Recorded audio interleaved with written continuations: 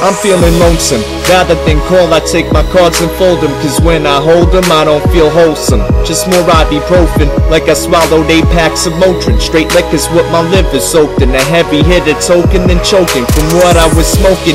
Enough weight to have the scale broken. What I had in motion was a trail for the chosen, but failed to live life loathing. I'd rather be more open than closed-minded, hoping I don't go in an erosion from the commotion. On the inside, I was more like a Trojan, coasting down the road with no one knowing. From the anger I holding, a bomb just blowing. It all to smithereens from the explosion. Head above water just floating, since I dove in this ocean filled with emotions. From those who let shit go when they felt closed in, from posing, cause most of them are sugarcoating. As to me, which is as potent as the blood that's flowing through the veins of each poem.